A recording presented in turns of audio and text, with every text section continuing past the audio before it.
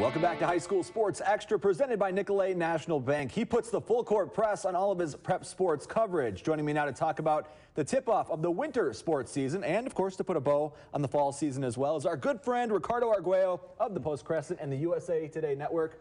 What's up, man? How are you? Good. I'm just trying to avoid any of the slippery conditions that are out there right now. That's right. Yeah, everybody be safe out there. Now, Thanksgiving's in the rear view. Yes. Christmas is up ahead. Yes. Which brings to mind, before we get into anything, what's Ricardo's favorite holiday? And what's the most overrated holiday? First off, the most overrated holiday, clearly to me, is 4th of July. In terms, not so much for what it stands for, but in terms of all the goofiness that goes on and people blowing up their hands and things like this. Sure. I'm always fearful to read those kind of news stories. My favorite, easily Christmas.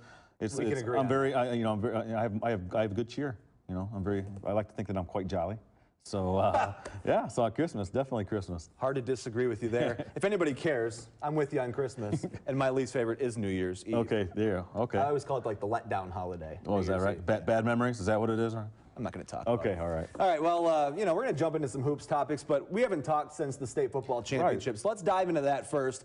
Kimberly's streak, 5 straight championships, everybody knows it by now, snapped by Muskego. Now, your thoughts on that outcome? You were there with me in the cold as we watched that amazing, amazing run come to an end, which, you know, it may have not ended in a gold ball, but their run isn't over, I don't think. Oh, absolutely not. And Kimberly will be there next year. Now, I've said this on my podcast and other avenues as well, that this Kimberly team, only had they lost 18 letter winners from last year, starters, I should say. Yeah. So they weren't really even expected to be here in many ways. But, you know, we say that every year with Kimberly, we just kind of rebuild and everything. But in my opinion, this was a generational Muskego team. This was one of those teams that come along once every 20 years.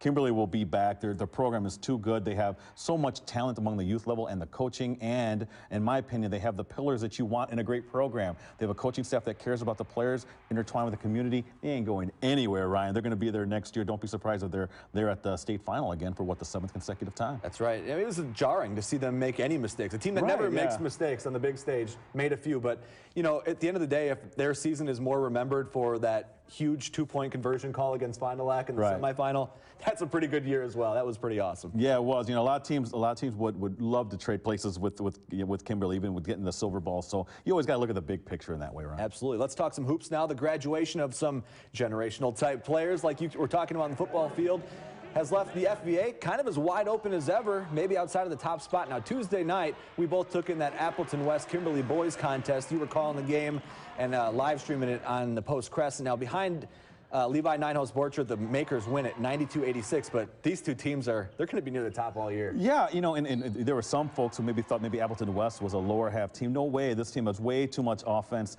in terms of versatility and what those guys can do. Will Mahoney's one of the best point guards in the area. He dropped 30 on Kimberly. They're going to be just fine. And Kimberly, and I know Coach Lucky Wirtz likes to kind of maybe temper it a little bit in terms of what his expectations were, but when you have a guy like Levi Borchert who's making those kind of 26-point, 18-rebound kind of, those are just incredible. Those are Giannis kind of numbers that he's putting up there, and he's been there seemingly forever too. So he's got that kind of ability, and he's also got, in my opinion, the right mental makeup, because a lot's going to be expected of him. And they have, you know, they have the transfer that came in, and they also have a talented roster as well. So they have everything, in my opinion, to contend for that FEA title. One thing I noticed, Levi kind of looks like Blake Griffin's younger brother, doesn't he? Look at him. Yeah, just a little bit. Yeah. All right, let's move on to the Kaukauna now. The reigning Division II state champs, they're moving on without Jordan McCabe, one of the best players we've ever had the opportunity to cover in this area. The Ghosts, well, they put up 94 on Fondy, and, well, last night they eventually pulled away from Appleton North, but that was a tight one for a while. Yeah, you know, the 94 points. What can you say about Kaukauna? You think they're going to take a little bit of a dip, and I had the Ivory kid on the Roundtable show just this past week, and very confident guys. I mean, they really think that, yes, okay, they lost Jordan McCabe's over there doing this thing for West Virginia, but they feel they can contend. They don't want to hear anything about people counting them out, and they're going to be right there, in my opinion, at the end, Kimberly and Kaukauna, because, you know, the Ferris kid, and then, like I said, Ivory, and they have a lot of good parts there. And Coach Shallow, it's hard for me to think of a guy better in terms of game preparation and things like that. So they have a great coach. They have talented players. No, they don't have that, you know, superstar Division I player, but they have a lot of pieces that could really do a lot of damage come postseason time. Absolutely. To the girls' side now, you know, I don't know how much stock you put into early rankings, but I found it kind of curious. Both Appleton East and Appleton West were ranked in the top 10 by the coaches poll in Division I, yet the 2-time defending state champs from Appleton North were not on the list. Well, anyway, I know they lost a lot of players, but still plenty of talent left there. I know we saw Paige Chabot in the boot. She's going to be out for a little bit, we think. Yep. But, man, Appleton North still got to be the team to beat, right? You got to beat them first. Well, let me tell you something. I don't think they don't mind not being the favorites. So they like being. Everyone just kind of forgetting about them. Oh, they're the two-time defending state champs. Yes, they lost a lot of impact players. New head coach. But they're just kind of okay. Don't think about us. Don't worry about us. But they're going to be there at the end, Ryan. When I saw this team, they have Van Handel. I mean, they have Van Wyk. They have pieces here that have played in some big games, and you saw it there actually against Kaukauna. Kaukauna stuck with them for a little bit, and but then that experience kind of pulled away. They're going to be just fine. I was just as shocked as you were, Ryan, when I saw that as well. I think that the early season polls kind of I don't want to say they're a throwaway, but they're kind of tough to kind of measure, especially come January. I think you'll get a better idea of who's where. We've seen a lot of video of Kimberly and Hortonville. Where do they stack up? Well, Kimberly, in my opinion, Kimberly might be seen as the favorite in the FVA along with Appleton North. As for Hortonville, hey, they got the Macy McGlone girl. Remember, they took, in my opinion, I thought they gave Beaver Dam a pretty good game last year for a while. She's as talented as any player in our area. She was actually in recently for our Fab 5 video and photo shoot.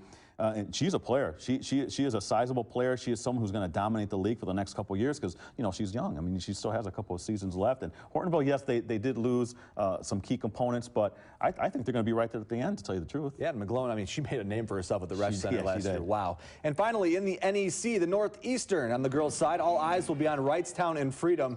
Not only some great individual players, but a great team. They really gelled together. Both of those teams, along with Luxembourg Casco, speaking of great athletes, they have a couple too, and they're 2-0 in league play. All three of those teams are going to be and there's star power there. I mean, obviously Luxembourg Casco with the Schultz girl, and then Wrightstown has the Denny girls and also a Frokie.